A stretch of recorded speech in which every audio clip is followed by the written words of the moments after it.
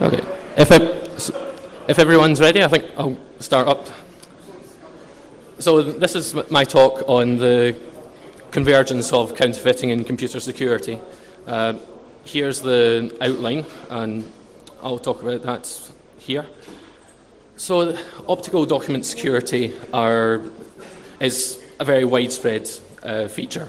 You'll see it in many things, even if you don't notice. ID cards, currency are the obvious ones, but also tickets, gift vouchers, and anti-tamper seals and food products all have some form of document security. And as I started looking at this, it seemed that there's a lot of similarities between that field and computer security. And while they have been fairly separate, they're gradually converging, and this can have some very positive benefits because document security is a very mature field. They don't seem to have as many bad surprises as happens in computer security. But on the other hand, they are different fields, and there could be some negative effects when they merge together. And the main reason that they're merging is that computers are now document security's biggest problem. While before you might need a sophisticated printing press to make a reasonable colour copy, now you can do it with less than $100 for a cheap scanner and a cheap inkjet printer. So a lot of this talk is taken from a book called Optical Document Security by Rudolf van der Ness. This is an excellent book and the canonical reference for this field. If you're interested in it, it's well worth reading. It's not cheap, it's €117 when I last checked, but it might be possible to get it second-hand cheaper. And the main goals of document security are to protect documents against adequate duplication. The word adequate's important there, and to protect documents against adequate modification, and that's forgery. The word adequate's there because counterfeiters only have to get past the first inspection in general. If you're trying to counterfeit currency, then as soon as it's out of your hands, it's not your problem anymore. You've got whatever you wanted. And the counterfeiters have costs, and they want to limit these. And as with the issuing body, banknotes are expensive, and they don't have that long a life. They might cost, say, 20% of, say, 20 US cents. And when they get destroyed, the bank has to reissue another one and makes a loss on that. And as well as the monetary loss by a banknote being counterfeited, there's also the loss of confidence in the currency. If there's so much forgery going on, then the confidence in that currency can go down, and that can have huge economic impact. When you're trying to design optical document security, the starting point is the inspection. If someone can't read the document, no matter how good your security is, there's no point in having it. And the field has mainly categorized inspection into three different categories. There's first line, so this may be a cashier when you're paying some money in a supermarket, or a waitress. These have very limited time. They haven't had much training. The environment isn't ideal. It might be dark, it might be windy, and they've got little, if any, equipment, maybe an ultraviolet light, probably not. Then there's the second line. These people have more training, simple equipment, some automated checks, like chemical pen, which when you put it on the banknote will change colour. And this might be an example of a bank cashier. And then the third line is forensic specialist. This might work for a testing laboratory or for the government themselves. They've got fairly sophisticated equipment, and they also have special knowledge which wouldn't be disclosed to the public. So there are several goals of optical document security. One of the most well-known is the duplication resistance. The defences are all designed to prevent a particular type of duplication. So after the inspection process, you have to think what techniques are available to the counterfeiters. This used to be printing presses, and the defence against this was to have multiple colours. Then it was the camera, and defence against that was to have very fine Helios lines, which are hard to duplicate. Then it was a colour photocopier, and I'll talk about some defences in that, and now it's scanner and inkjets. While under a microscope, a banknote will look, counterfeit banknote will look very different from the original banknote. When you look at them far away, they are very difficult to differentiate. The reason is that even though the printing techniques are very different, rather than offset litho or intaglio, which we'll talk about later, printers use half-toning, but it's at sufficiently high resolution that when you look at it from a normal distance and normal lighting, it looks almost identical. So the techniques to prevent computer copiers, whether this is in a photocopier or a PC, is to use the differences between human and computer vision. One of these, and probably the most well-known, is optically variable devices, whereas printers, inkjet printers, can only produce images which are identical regardless of what angle you look at them. There are techniques to produce security devices which change depending on the angle of the light source and the angle of the viewer. Probably the most well-known is watermarks. These are quite an old technology. They work by putting the paper under pressure when it's being produced. But even though these are well-known, they're surprisingly effective. The way they vary is that when you look at them through transmitted light, you can see dark patches, and on reflected light, it's inverted or sometimes completely invisible. And there's more modern ones that use interference and diffraction. These are called iridescent effects, where the image changes depending on the angle of the light source. So pearls show this because of the thin films when they're formed. And there are also multi-layer microstructures which cause more interesting effects and are also harder to duplicate. And then there's also holograms which show depth, and kinograms which show movement when you tilt them. So if those are on the document, then that causes some problems for digital copying, but it might be possible to make a copy and then put some approximation of the extra optically variable devices on top of it. In the case of watermarks, if people don't hold up to the light, then it's adequate just to print the watermark in grey and people don't notice a difference. But for the rest of the document, you want some way to differentiate a copy made from a digital printer and the original.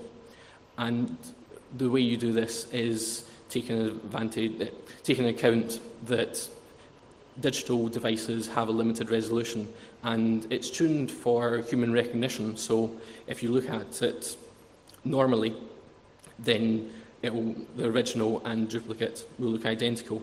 But the Nyquist limit kicks in. This is where if you sample an image at less than double the frequency of the image, you're not able to reconstruct it. And if you choose the patterns carefully, then you get moire patterns. And one way of doing this is screen angle modulation, which I'll show a demonstration of. This is a €10 banknote, and I've zoomed into a section. Hopefully you can see that the lines are altering in angle, but when you look at them from far away, they're sufficiently close that it looks like plain grey image. But when you resample it, the moire effects kick in, and you see distortion, wavy lines on the right-hand side, curved lines on the left-hand side, and this indicates that it's been sampled at too low a resolution.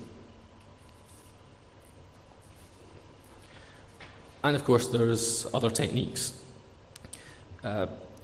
Banknotes are made from a cotton-linen blend of paper rather than wood pulp. This makes them more robust, and it also makes them feel very different. Quite a reliable way of telling a counterfeit is if it feels strange. And this is very effective because the people handling banknotes handle banknotes all day long, and if they notice something different, then they'll flag it and have a look at it in more depth.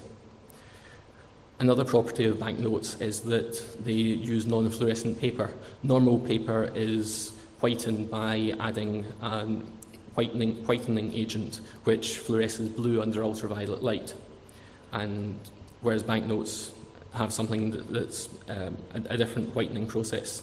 So that's why you see, one of the reasons you see people holding banknotes under fluorescent light.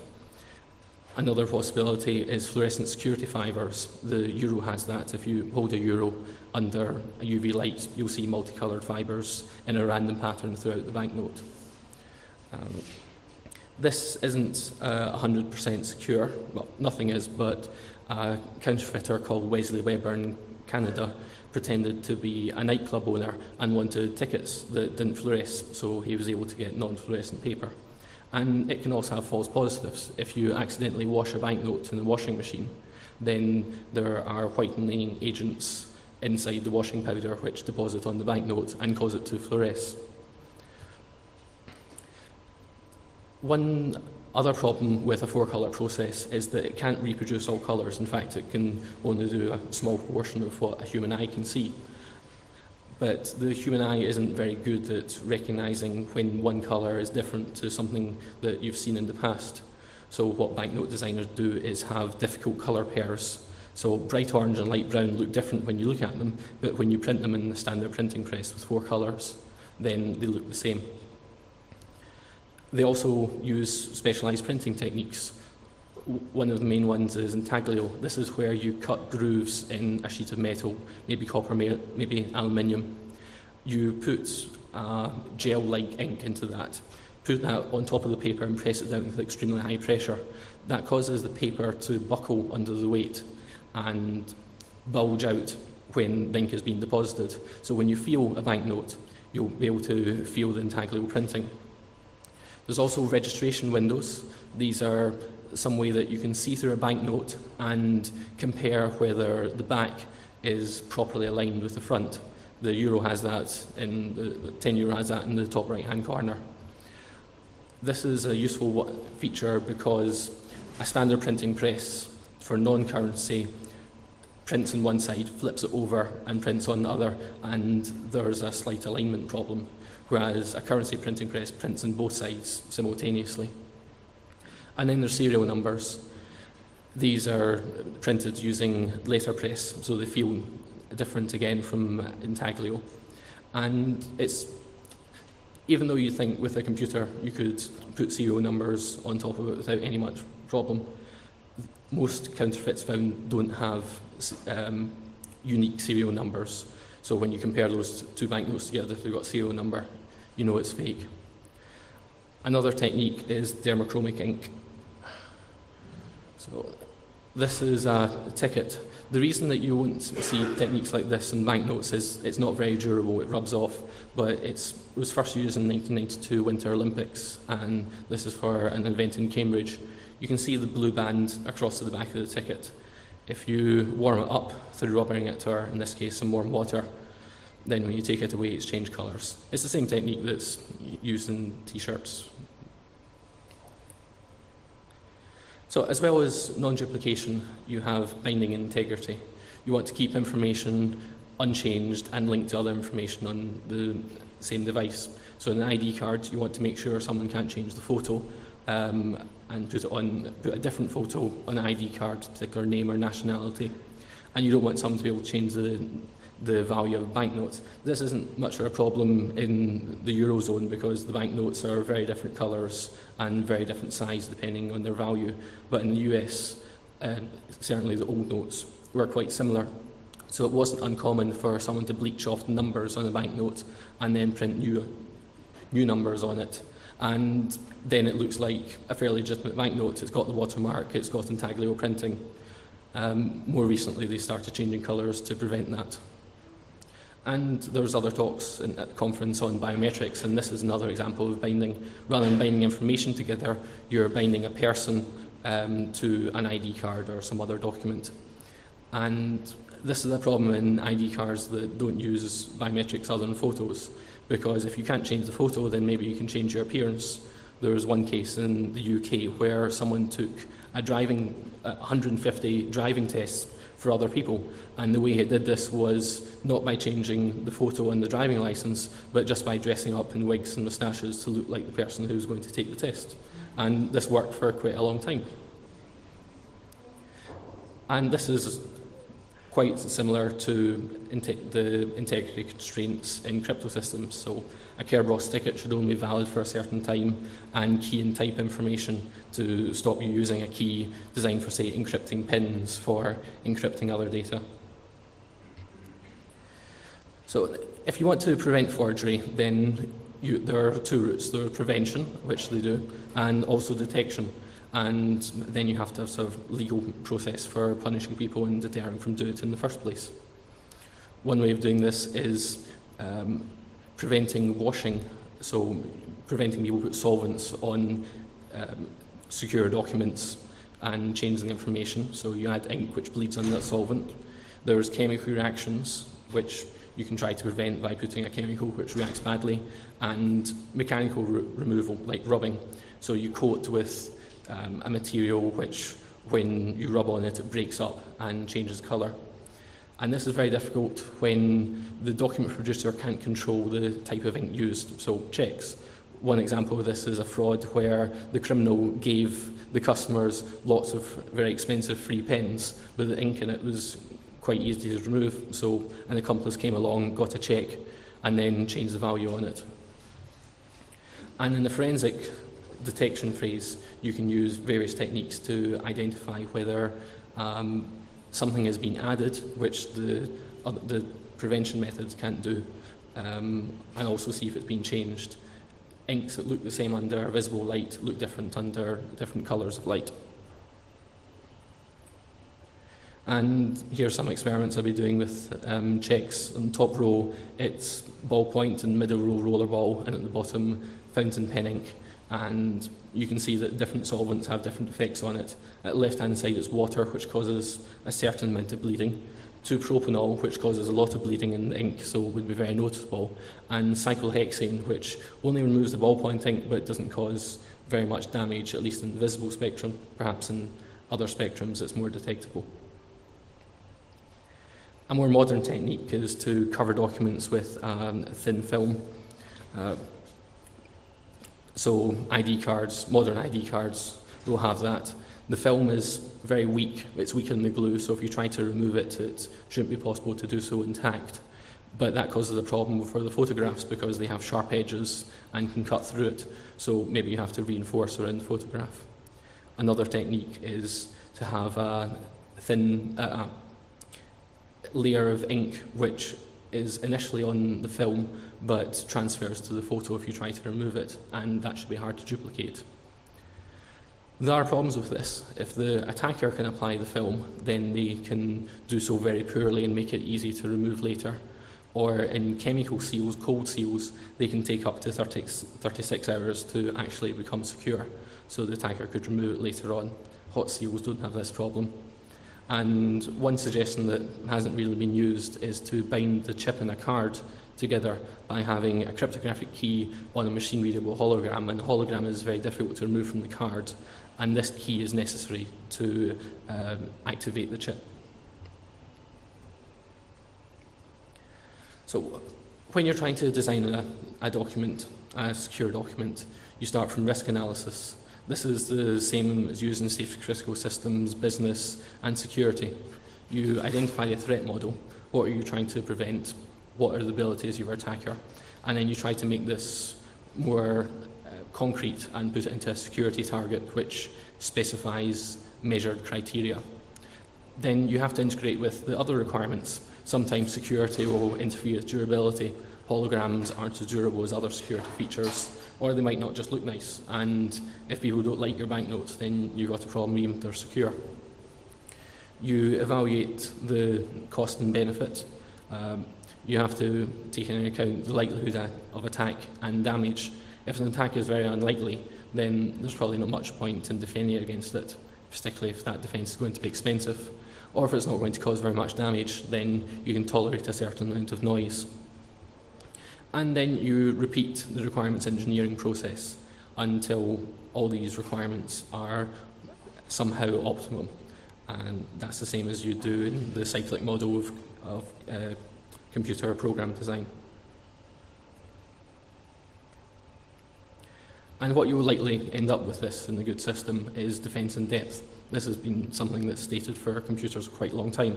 If you have a security layer, then as soon as someone gets through that, then your system's completely broken. So computer security systems and banknotes should have several levels of checks and defences. One reason for this is, depending on the circumstances of checking, how much time you have, how many resources, you might be able to use different techniques. Perhaps ones that are quick to check, so it'll be good for first line, are not very secure, so you want something better for the second and third line, so you use different things. And if you can't prevent everything and there's no such thing as 100% security, then use punishment as a deterrent. One controversial point is that colour photocopiers and laser printers sometimes leave signatures. Sometimes this is intentional. I think Canon colour photocopiers leave a yellow barcode, and there's some research done in Purdue which shows that laser printers have a characteristic pattern. But this is fairly effective when you're talking about £20,000 photocopiers. But when you're talking about cheap inkjet printers, then you go to a shop, you make sure there's no CCTV, you buy it with untraceable cash, and then you destroy it as soon as you've used it. And this is similar to audit logs that are in computer systems, particularly banking systems. You're trying to defend against insiders who do have access to your system and there's no way to prevent it. But if you detect something bad has happened, then you can see who did that. So as I was looking at this field, I noticed that there was very many similarities between computer security and real-life security, and this isn't new. Matt Blaze has published a paper at the Cambridge Security Protocols Workshop called the Human Scale Security Protocols Project. And he showed that there are many things you do in real life, restaurants, airport security, voting, that can be modelled with standard protocol techniques. And when you look at real life security in computer science fashion, then you can see some things that other people haven't noticed. For example, through modelling locks, master key locks as cryptographic oracle, he was able to rediscover vulnerability in master key locks. And just as locks are becoming computer-based, the anti-counterfeiting field is mainly computer-based. So the two fields are merging.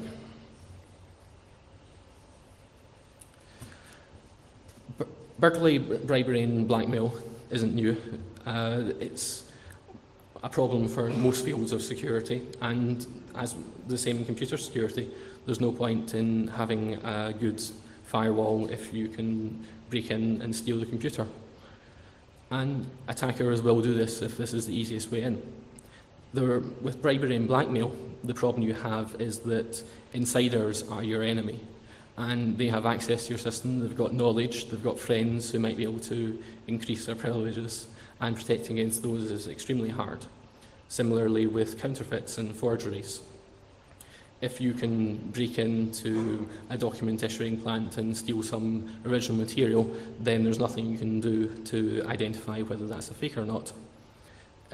It might be possible to use some things on small scale. For example, in the UK, prescriptions issued by doctors for medicines are sometimes stolen, and the way they prevent these being used is that doctors will have some convention with the local pharmacist of how they fill out a prescription, and if they don't match, the pharmacist knows something's up. And also, most secure documents are numbered, and numbered extremely close to when they're produced. So hopefully if you steal them, they'll be numbered and later on someone can revoke them. But this is very difficult because most transactions happen offline, so they're not going to check the revocation list. And this is true in computer security as well. With SSL certificates, even though they in theory can be revoked, not many people check the revocation list. I'm sure there's still a lot of computers around that accept the fake Microsoft certificate, which was issued by VeriSign. Another commonality between computer security and optical documents is complexity. In computers, the more complex a system is, it's more difficult for both the people analysing it for good reasons and attackers to understand. So it's a double-edged sword. SSL had vulnerabilities in it because for quite a long time because no one had understood the correct interactions that cause it to do something incorrect. But in document security, complexity is considered quite a beneficial thing. Holograms are well known how to duplicate, but they're complex to do so. Same with most optically variable devices. Integral printing is a very old technique, but it requires expensive equipment to do, and kinograms and watermarks. But it has its disadvantages as well. The more complex something is, the more difficult it is for the inspector to check, and it might be possible to get quite a poor copy through. Then there's the composition problem, which is related. It's well known in computer security that something that's secure in isolation when combined with something else can be insecure in either of the component parts. And poor combination of document security can be less secure. So if you use integral printing over a watermark, you might not want to feel the integral because you think it's a watermark and you can't see the watermark either. And one problem, coined the Titanic effect, is when one security feature, say an optical visual device, is perceived to be secure and so visually overpowering that that's the only thing that people look at. So this hinted to security usability, which is an extremely important point. The document's only secure as a checking process. And this is perceived within computer security as well. There's a paper which surveyed various skilled people trying to send a PGP message, and most of them failed. But this isn't something that has improved all that greatly. A lot of security mechanisms are either hard to use or insecure. One way of mitigating this is to educate users, but there's not that much evidence that they're going to remember because their task is to do their job. It's not to do their job securely. So you try to make security features self-evident. You want an optical document to feel different or look very different without them having to intentionally check. One way of doing this is standardization. You can have the same logo on different banknotes, or have the watermark being the same as the image on the banknote. That's recommended by Interpol and is deployed in most banknotes. The euro and the pound both have that. And there's standard human factors. Related to that is cultural differences. This has bitten some people in computing. For example, Microsoft have had several problems about this. One of the most expensive is where a product was banned because they made a mistake in colouring a map and showed a disputed area belonging to the wrong country. And it's the same in document security. In Oriental countries, for example, Japan, if you're giving a present of money to children, it's not uncommon to iron them. But this caused a problem with the new Japanese banknotes, which have a hologram, and it's damaged when you heat it up. So the central banks had to produce an expensive advert advising people not to do this. And there's also politeness. In some circumstances, it might be inadvisable to hold a banknote up to light or make it obvious that you're checking because it might cause embarrassment. So banknotes should include some way of checking without making it obvious it's checked. So integral printing is good for that because you can feel it just as you pass it over. Then there's security through obscurity. This is a controversial area. Some people believe in it, some people don't. In computing, I'd say the consensus is generally it's a bad thing. But in most systems, it's more complicated than that. You can't separate the key and the algorithm as cleanly. And it does cause a problem for attackers. So you have to consider whether it's advantageous to disclose something. On one hand, you might get a large number of experienced people looking for flaws and being able to tell you about it. But if people aren't going to do that, then you can make life slightly more difficult for the attacker by keeping it secret. With document security, security to obscurity is more popular than it is in computing. There's various discussions in the Reness book that I cited earlier, saying that nothing should be disclosed which isn't necessary for checking documents. And this could cause problems, as it has caused in computer security. And one of the reasons is that document producers might be underestimating the enemy. They might already have access to information.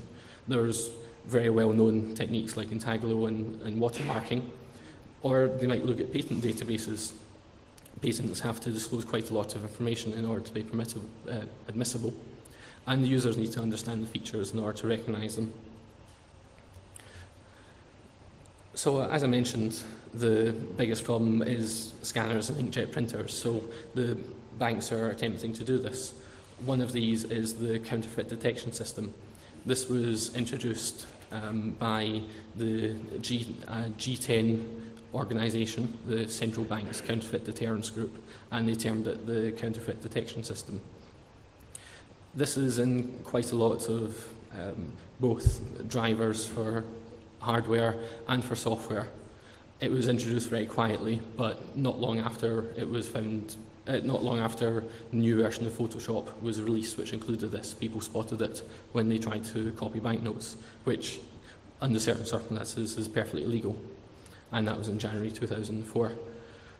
As there was more discussion and the media pressed the organisations, it was found that the code was produced by Digimarc. There's also some debugging symbols inside the programs which indicate that. But the algorithm isn't disclosed. The companies that produce the software don't even get the source code.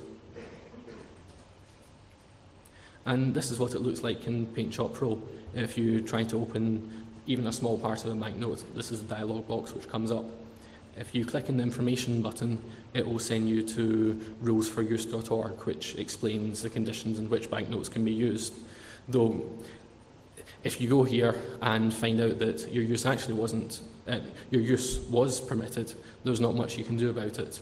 More recently, the banks have produced a counterfeit detection system disabled banknotes, but you could only get these from the European Central Bank if you agree to a non-disclosure agreement, and also you need it for professional use. So when this came out, people thought it was the Orion constellation. This was discovered by Marcus Kuhn in 2002 when he tried experimenting, copying various things in a Xerox colour photocopier. If you try to copy a banknote in that, it will say that you're not allowed to copy banknotes. If you keep on trying to do it, then eventually the copier will stop working and you have to call out the service personnel, and according to reports, they'll mention to the various law enforcement bodies that this is happening. The way it works is there's patterns of 5 dots. In British notes, they're slightly more disguised as they are in the Euro notes, but it's the same pattern. Andrew Steer, a mathematician, also found out that the ratios between the angles and the dots can be checked using only integer arithmetic, which is convenient because colour photocopiers don't have that many resources, and you want to be able to do stuff without floating point. So what I did after this is try to find out whether this was in fact the true, and it's not. The Orion constellation is neither necessary nor sufficient. It's probably not even a factor. Other things I looked at were colour histogram. Hewlett-Packard printers recognise whether a printout has the same colour histogram as a banknote, and if so, it won't refuse to print it, but it will alter the colour on it so it looks a bit strange, and it will also alter the registration. So if you use a duplex unit and print on the other side, it will be off more than would be expected. The whole banknote wasn't required, so I wrote a program which would take different areas of the banknote and try to see what was required. And some extremely small areas were possible to be detected as currency, and these were ones which exhibited SAM-like techniques, which I mentioned earlier on.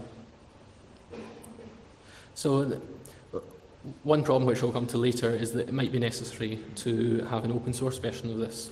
So for compatibility, I, along with Ben Laurie, started reverse engineering the code. We used IDA Pro from Data Rescue for doing the static analysis and Ollie Debug for doing the dynamic analysis for tracing through flow. We used a lot of standard techniques of just reading through the code and trying to annotate it as best as we could.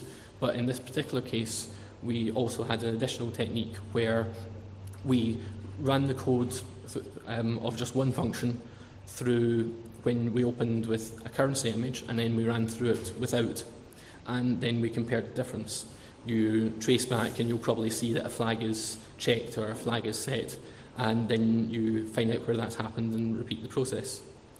Another thing I did was break before a function call and look at what the arguments are, try to understand what they're for and what happens to them, and then replace these with my own image, some that will show up particular features of functions that we are expecting that function to be.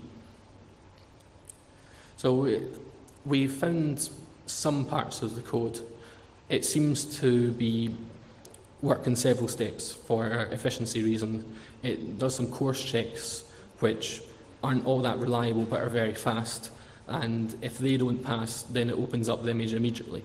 This means that there won't be more than a few seconds delay when you're opening up non-currency images.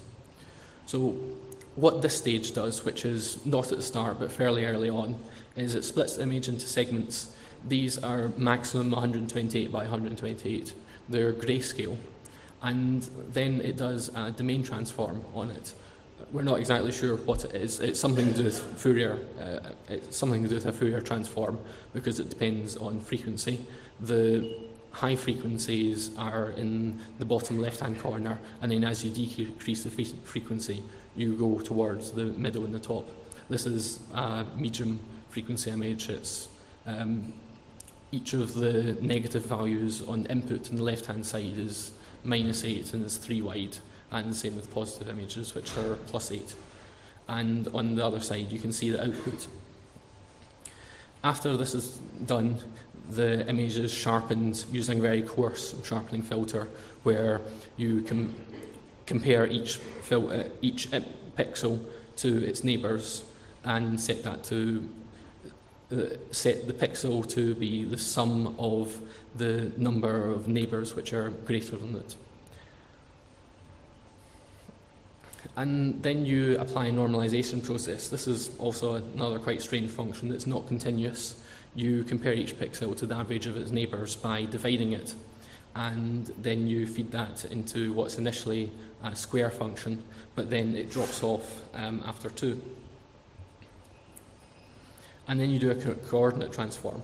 This converts it from what looks like log polar into Cartesian coordinates. And from this, you extract 2 arrays by some technique that we haven't got to yet. And you compare each element of the first array to 7 and each element of the second array to 1.9. If there's a position where both are greater than that, then it's flagged as being potential currency and goes on to further checks. So we're still working on reverse engineering that, and we'll publish more results as and when we know them. But now I'll move on to some of the proposed legislation on this. The European Central Bank has said that many people have adopted including this code voluntarily, but they don't view this as a very scalable and long-term process, so they would like to introduce legislation which would require this. There was a consultation which, as far as I know, nobody from open source managed to recognise, and the conclusion was that this was a good idea, and according to newspaper reports, this was intended to be introduced sometime this year, but I haven't heard anything about it, so I guess it's behind schedule. And this has some advantages. Bruce Schneier has said that he thought that this will prevent some casual counterfeiting, though this was before it was proposed that there be legislation. And that's true. It will cause some problems for casual counterfeiters, and probably the most advantageous aspect of this is a teenager who wants to copy some banknotes because they think it will be a good joke, and then subsequently get caught. if they encountered this at the start, then maybe that would deter them. But of course, there are bad effects. It's a DRM system, slightly different from most, but it's still DRM. One of the problems is there's nothing I've seen which says that open source will be exempt. And the problem with this is that the detection code is closed source, and you can't link that to GPL products without permission of the people who have copyright. But on the other hand, they don't want to release a source because then potential counterfeiters could remove it. But if it's just stopping teenagers, that might be enough. As if the distributions of binaries include that, then it might be enough to deter them. And then there's the case of how do you permit people to copy currency if they have a legitimate need, not just commercial use, which would allow you to use the European Central Bank's images, but non-commercial use.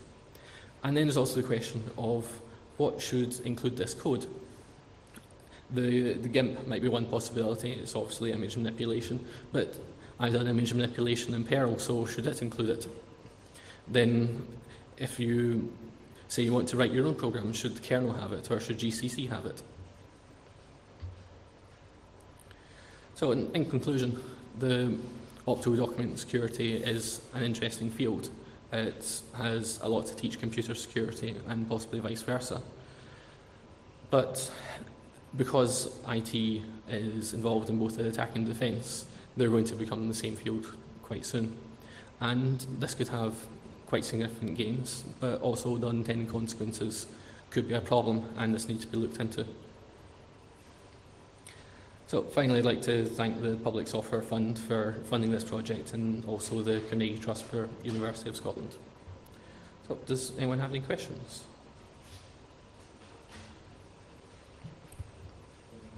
Yep.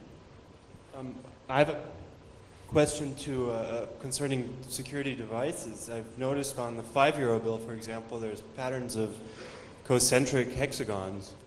And I've seen it, I think the new $20 bills have it, and I've tried to find out something about it, but basically I've just seen that apparently lots of currency have these patterns of concentric hexagon buttons, but nobody really knows what those are about.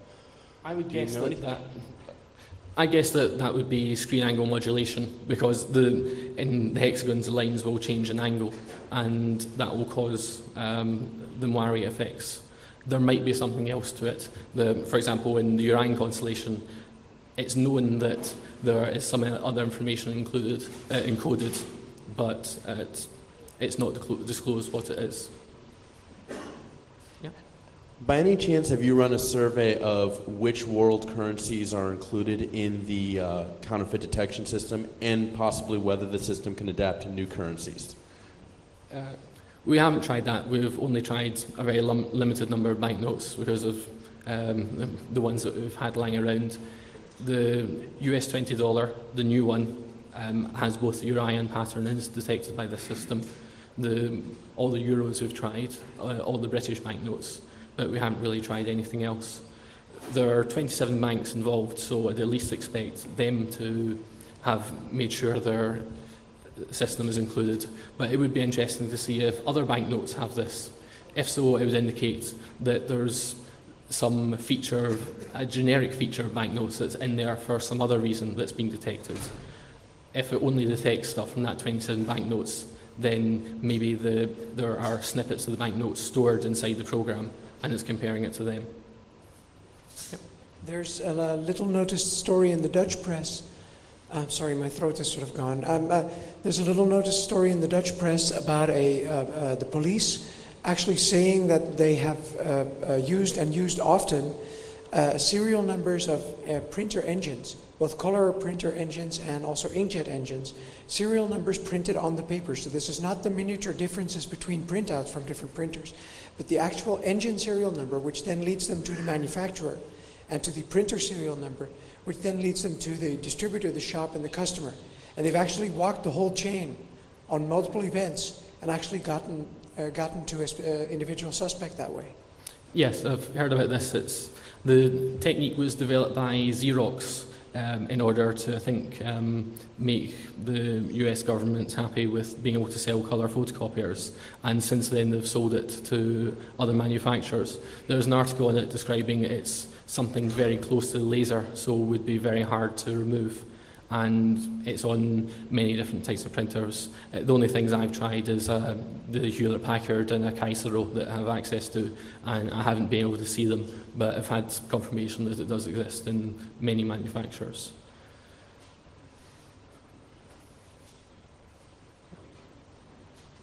Any other questions? No? Okay, thank you.